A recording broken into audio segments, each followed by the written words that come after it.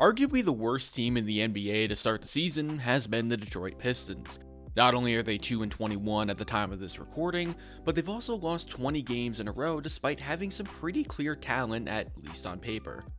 Not only did the Pistons sign Monty Williams to a massive contract this offseason, but they also have some promising young pieces in the form of Cade Cunningham, Jalen Duren, Jaden Ivey, and Ausar Thompson. Despite this, they've still managed to be, again, the worst team in the NBA. Some of the issues this Pistons team does have to do with the fact that the roster isn't nearly as good as you'd think once taking a deeper dive. However, a lot of their struggles relate back to some very poor coaching decisions by Monty Williams. The Pistons are a team I thought had a chance to push into the play-in this season, yet as of now, they'd honestly be lucky if they didn't finish the season with the worst record in league history. So in today's video, I'm going to be breaking down just how bad the Pistons have been this season and why I think they could be in for one of, if not the worst seasons in NBA history.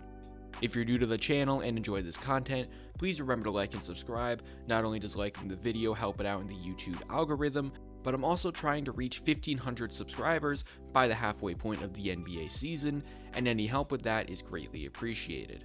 But with that out of the way, let's get into it. Like I said, the Pistons have been by far the worst team in the NBA this season. Not only do they literally have the worst record in the league, but they again have lost 20 games in a row now, and if we're including last season, they've won just 4 of their last 47 games. I mean, holy shit, dude. Now, I never really expected them to be a playoff team, but for them to be this bad is just absurd considering the talent that they have on both sides of the ball. I will say that some people were definitely overhyping certain players heading into the season, but they still have some very impactful players that have simply been wasted.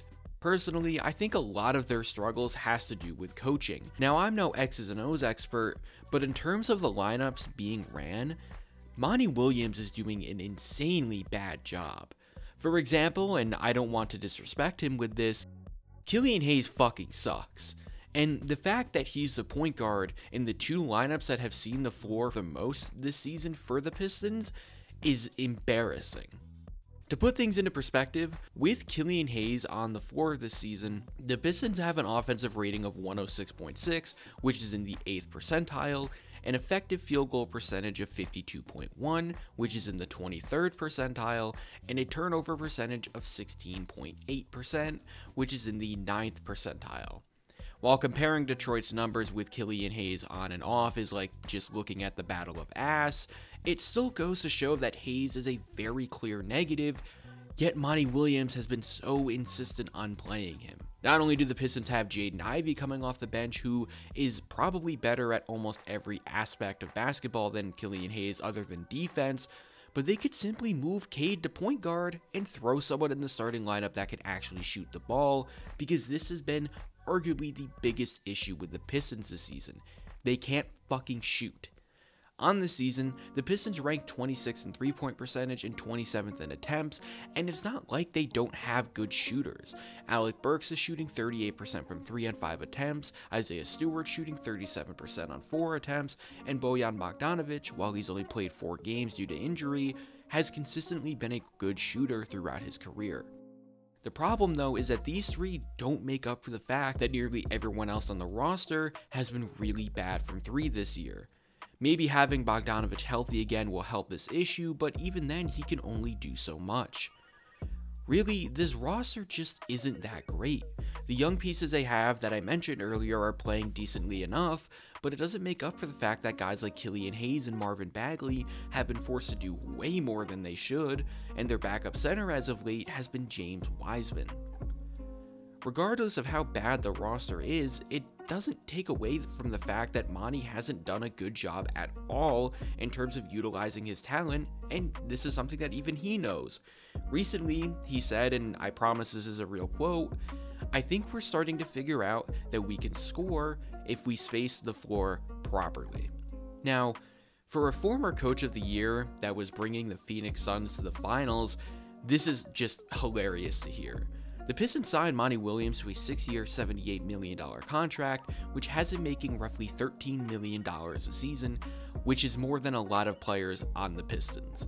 Yet, he's been arguably the biggest reason for their lack of success. I will say it doesn't help that the guy who's supposed to be the franchise player for the Pistons, Cade Cunningham, hasn't been playing that well.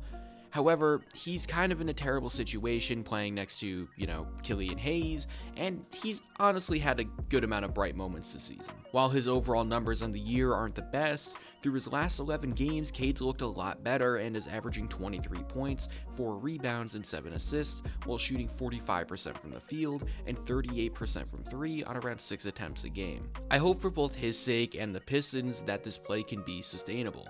Cade hasn't necessarily been a bust, but considering his expectations for a first overall pick, he's been somewhat disappointing, and I don't think many people will disagree with me on that.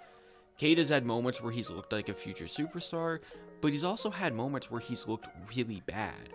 Regardless, this stretch of games does have me excited for him moving forward. It's clear that the improvement from Cade has been there, but it hasn't been nearly the same for the rest of the roster.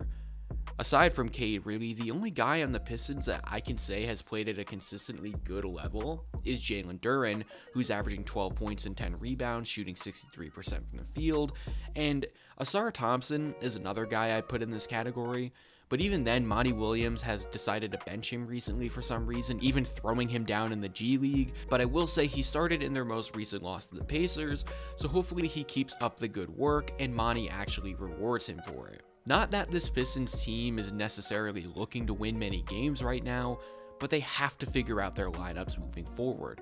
Having Bogdanović back will help the starting lineup out a ton, but the bench is still in need of shooting. Honestly, out of all the disappointing things that have happened with this Pistons team thus far, Monty Williams has been the biggest.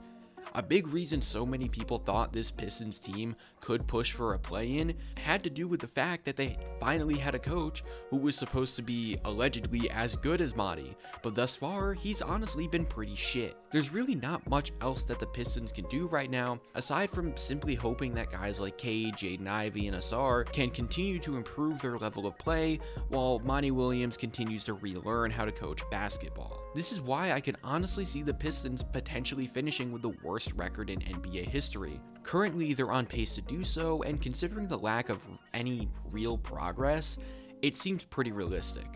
At the very least, they could set the record for most losses in a row, as they're currently at 20 with the record being 28, and their next 9 opponents are the Sixers twice, Bucks, Hawks, Jazz, Nets twice, Celtics, and Raptors. While, as Kevin Garnett said, anything is possible, I really don't see the Pistons beating any of these teams. Not at this rate at least, and it does suck to see the Pistons so bad because on paper, they should be a very fun team to watch, and while I'm sure that they can be a fine team in a couple of seasons once they figure it out, things aren't looking too hot right now. But with that being said, I'm going to wrap things up here. Let me know what you think the Pistons can do to improve as the season goes on, and if you enjoyed the video, please remember to like and subscribe so I can reach my goal of 1,500 subscribers by the halfway point of the season.